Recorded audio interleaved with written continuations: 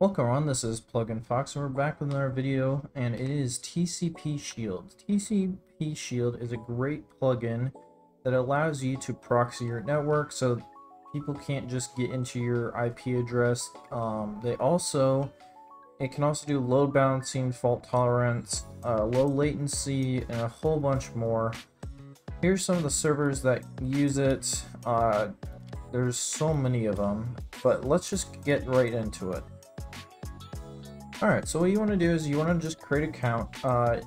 This is free to use, but just check the pricing options and everything once you get above 20 to 30 players around the clock on it, because if you use more than a terabyte, then you're going to have to go to the next plan a month. So let's get started. So we need to just add a network, so we're going to just call this a test network.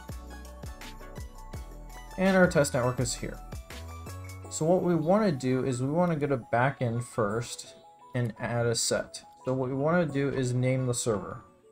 So we are going to put just test again, and I'm going to put my IP address in.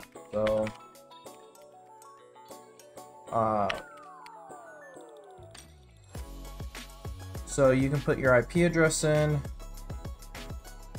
and then you can pretty much just hit save. So it's not gonna like that because I forgot the port. So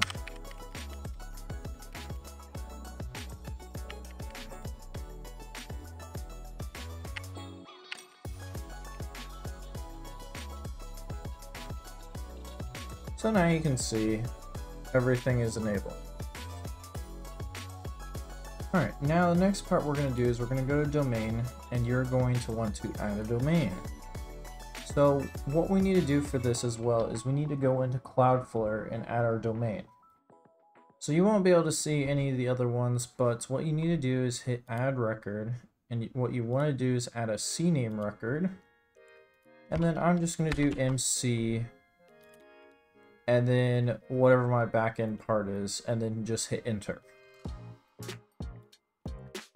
Sorry about that. Let me rephrase that. So for the target, what you want to do is you want to copy whatever this is into the second half of this, and you will have your pretty much what you need right there for you.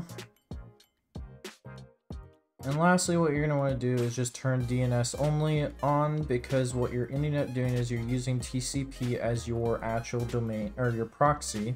So we don't want to double proxy it.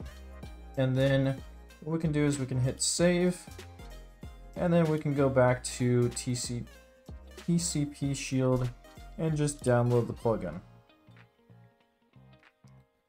Once you download it, we can go to the server and just launch it, and then you should be good to go. So if you guys have any other questions, concerns, or comments, just put them in the comment section below.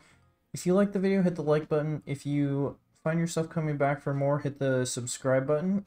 Otherwise, I will see you guys in the next video.